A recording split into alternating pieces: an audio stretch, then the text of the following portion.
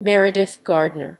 Meredith Knox Gardner, October 20, 1912, August 9, 2002, was an American linguist and codebreaker. Gardner worked in counterintelligence, decoding Soviet intelligence traffic regarding espionage in the United States, in what came to be known as the Venona Project. Life. Early life and career. Gardner was born in Okolona, Mississippi, and grew up in Austin, Texas. After graduating from the University of Texas at Austin, he earned a master's degree in German from the University of Wisconsin-Madison, where he was a teaching assistant from 1938 to 1940. Gardner was a linguist and professor of German at the University of Akron when the United States Army's Signals Intelligence Service recruited him to work on breaking German codes. Soon after, he started working on the Japanese codes instead, mastering the Japanese language in only a few months. Venona Project. In 1946, Gardner began work on a highly secret project later codenamed Venona to break the Soviet cryptosystems. The Soviet encryption system involved the use of one-time pads, and thus was thought to be unbreakable. However, the Soviets made the mistake of reusing certain pages of their pads. Later that same year, Gardner made the first breakthrough on Venona by identifying the ciphers used for spelling English words. By May 1947, Gardner had read a decrypt that implied the Soviets ran an agent with access to sensitive information from the War Department General Staff, U.S. Army Air Corps Major William Ludwig Ullman.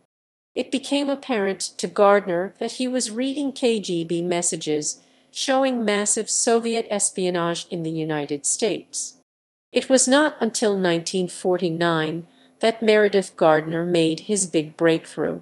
He was able to decipher enough of a Soviet message to identify it as the text of a 1945 telegram from Winston Churchill to Harry S. Truman.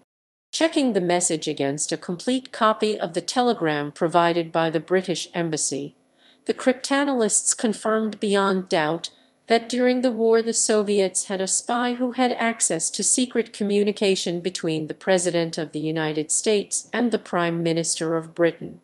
Peter Wright met Meredith Gardner in London after the arrests of the atom spies. He was a quiet, scholarly man, entirely unaware of the awe in which he was held by other cryptanalysts.